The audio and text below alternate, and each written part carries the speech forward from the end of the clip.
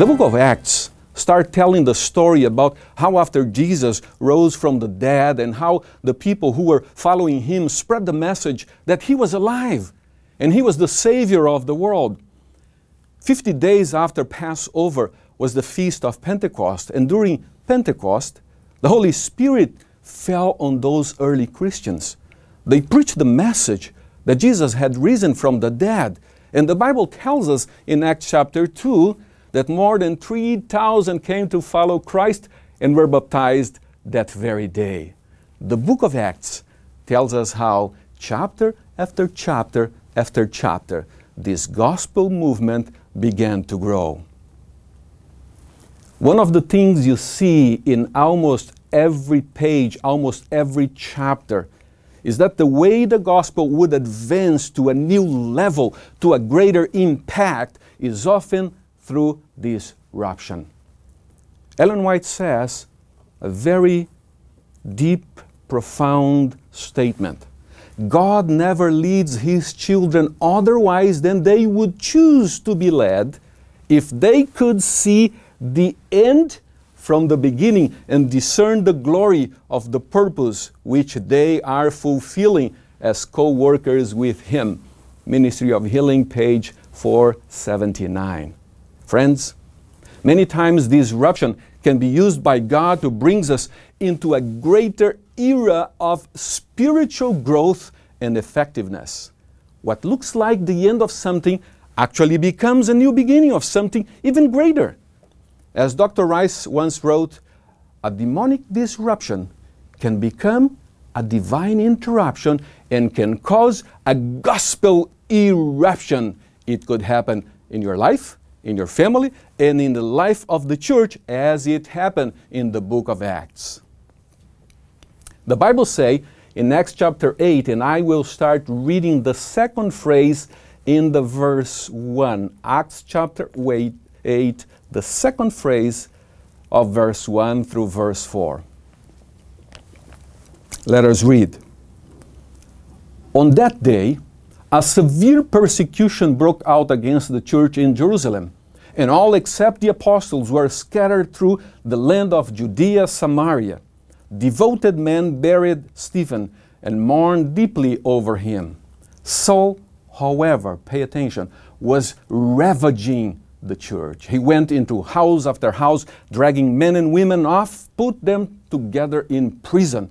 So those who were scattered went on their way preaching the word. Jesus rose from the dead. The apostles began to preach that He was alive, and thousands of people believed and were baptized. Thousands are now becoming convert and most of them moved and stayed in Jerusalem. And I was just thinking, it's natural to stay in Jerusalem. They want to be right there where the action was taking place. The apostles and leaders that Jesus had trained were there in Jerusalem. The best teachers were there in Jerusalem. Peter was there, John was there, James was there, Thomas was there, Matthew was there. The believers were gathered in Jerusalem, and the Bible says they devoted themselves to the apostles' teaching and prayer, and daily people were coming into the church that is getting bigger and bigger and bigger. Everybody was excited, enjoying the moment, happy seeing the growth and bright perspectives of the church. And then, out of nowhere, a disruption broke out. Something no one was expecting or prepared for. Question: does it sound familiar? Persecution broke out. At first, it was just isolated. Stephen becomes the first martyr in the Christian movement. He was murdered for his faith, and the responsible one for it was Saul. All of a sudden, the events have really taken a tragic turn. In fact, the description of it in verse 3 is so graphic, saying Saul is ravaging the church. The New Living Translation says he was going everywhere to destroy it. And I'm not trying just to turn it into a metaphor. It is a real and historical account. Ellen White says, Saul continued to persecute the church of God, hunting them down. seizing them in their houses and delivering them up to the priests and rulers for imprisonment and death. His zeal in carrying forward this persecution brought terror to the Christian at Jerusalem. Acts of Apostles 1:01. This early church movement was exploding, growing exponentially, and now they go through a time of deep loss and grief where this evil presence is now going house to house, family to family, person to person, and ravaging the church, killing some and dragging men to prison. They were confined, they were afraid, they could not get out, they could not go around. In other words, we can say they were quarantined. And it has so many commonalities with things that we may and are experiencing today. And yet, look at what the verse says. So those who were scattered went on their way preaching the word. Because of this ravaging of the church, the people that hadn't yet been arrested, they left Jerusalem, all scattered. They went back to their towns, they went back to their villages, and everywhere they went, they were sharing the message that Jesus was alive. The persecution didn't stop them. The lack of pastors didn't stop them. Closed churches didn't stop them. The lack of funds didn't stop them. Friends, nothing, absolutely nothing can stop God's movement when the Holy Spirit leads it. The church spread out. It was good to be gathered, but listen, the church was never meant simply to gather in one place. The mission of the church was to go into all the world and share the message of Christ. So, what was a disruption to the church's work became a divine and providential interruption to scatter. And when the church was scattered and carried the message, then it became a gospel eruption. Look at what Ellen White says about it in Acts of Apostles, page 105. Instead of educating the new converts to carry the gospel to those who had not heard it, they, apostles and leaders, were in danger of taking a course that would lead them all to be satisfied with what had been accomplished. The Bible does not teach that God is somehow the author of evil or that He inflicts punishment upon us. But God uses all things to accomplish His purpose. We grow through hard times. We become more like Christ when we go through hardship and trials. We are more open to listen in trials and hardship. We seek for the Lord, and when we humble ourselves and submit ourselves to Him, that is the time we find Him. I must confess that it happened to me. Living alone for 11 years, near Siberia, no friends, no family, no support, no money. That was the time I learned to pray more. That was the time I learned to read more the Bible, seek more for good advices, and trust less in myself. And I praise God daily for my mission experience, for my trials and hardships. And I always pray, Lord, if I ever become self-confident as Moses, send me to another mission desert experience. Give me another mission. Not by power, Lord. Not by my position, Lord. Not by my connections, Lord. But Lord, may it all be done through your gracious and mighty hand and through the power of the Holy Spirit. 2 Corinthians is written by someone who knew now what suffering meant. Before, the persecutor was Saul. Now the persecuted is Paul. And I love these verses in 2 Corinthians chapter 4, verse 8 through 10. Paul is writing and he says, we are hard pressed on every side, but not crushed, perplexed, but not in despair, persecuted, but not abandoned, struck down, but not destroyed. We always carry around our body the death of Jesus so that the life of Jesus may also be revealed in our body. At the end of 2020, we could say, yes, we are disappointed, but we are not despaired. We are concerned, yes, but we have not conceded. We are struggling, but we haven't surrendered. We are disrupted, but we are not devastated. We are down, but we are not out. And then Paul goes to verse 17 and 18 when he says a beautiful passage, "For our light and momentary troubles are achieving for us an eternal glory that far outweighs them all." So we fix our eyes not on what we can see, but what we cannot see, since what is seen is temporary, but what is unseen is eternal. Remember this, friends.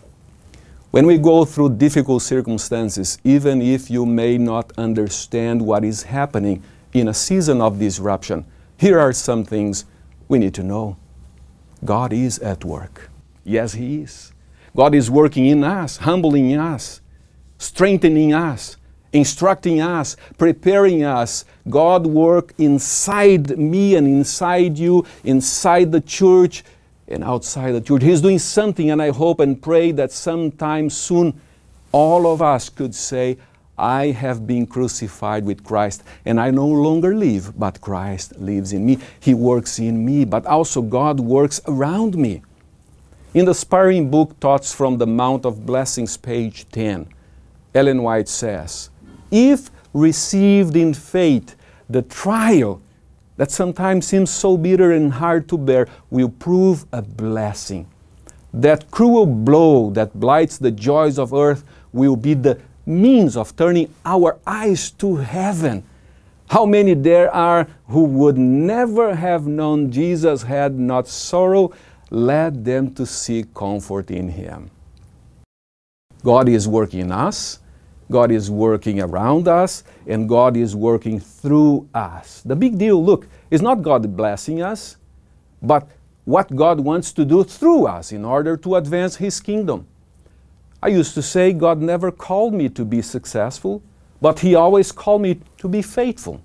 Again and again you see in the book of Acts the growth of the church tied to disruption. It was a beautiful thing when the church could gather in Jerusalem. Please, hear me here. I love the gathering of the church. I've given many years of my ministerial life to the local church. This is the base where most of the church action happens. But could it be, friends, that in our culture, most of the time we build a strategy on the idea of the church gathered? But what if God may want us to embrace a strategy of the church scattered? In the midst of disruption, you need to ask this question again. Is our mission simply to gather? Is that our mission? Did Jesus say, "I have come that you might gather"? No, He has said, "I come so that you will go and make disciples of all nations."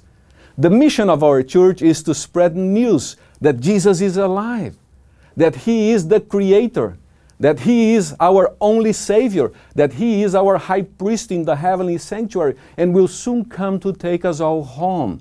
That's our mission, to spread the three angels' messages and make disciples to all nations.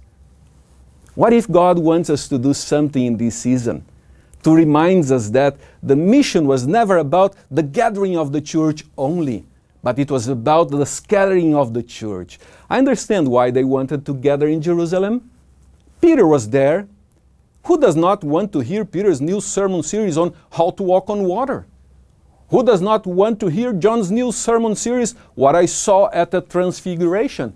Who does not want to hear Matthew teaching about how to invite all your lost friends? Who does not want to hear Thomas talking about how to overcome doubt? They were sitting at the apostles' feet. Of course they want to be there. But God allowed them to be scattered. I'm imagining now the Holy Spirit whispering into their ears, saying, "Now you are going to take all those notes you've been scribbling and all those things you've been learning, and guess what? You are going to tell to the world that Jesus is alive. And that's exactly what happened. And the church gathered became the church scattered, and the church scattered, listen, became the church that mattered. Then, in a very short time, a handful of committed Christians took the gospel to a whole new level. And by the power of the Holy Spirit, they preached to 3 continents in just a few years. Europe heard of Jesus. Africa heard of Jesus. Asia heard of Jesus. The Middle East heard of Jesus. And what a difference sometimes a disruption can make in the life of the church.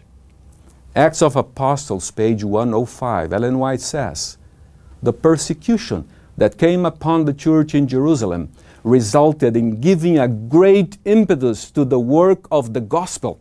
Success had attended the ministry of the word in that place, and there was danger, look, there was danger that the disciples will linger there too long, unmindful of the Savior's commission to go to all the world, to scatter His representatives abroad where they could work for others.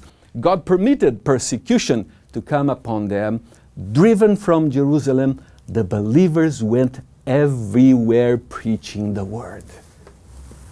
Some of us have been praying for quite some time about returning to normal. What if, friends, our prayer needs to be different? Do we really want to simply return to normal? And some of us now may be saying, yes, we need. And I get it. In so many ways, we want to and we need to go back to some kind of normalcy. But let me propose to you that the normal is sometimes what drives us away from God. My dear brothers and sisters, our prayer should not be, "Let us return to normal." Our prayer should be, "Let us return to God." As leaders, as we make plans for the church, let's seek more the Lord. Let us listen more to the Holy Spirit. Let us spend more time reading the Bible where we find the pure words from the Lord. Let us plead with Jesus to help us better use church funds for the mission of seeking and saving the lost.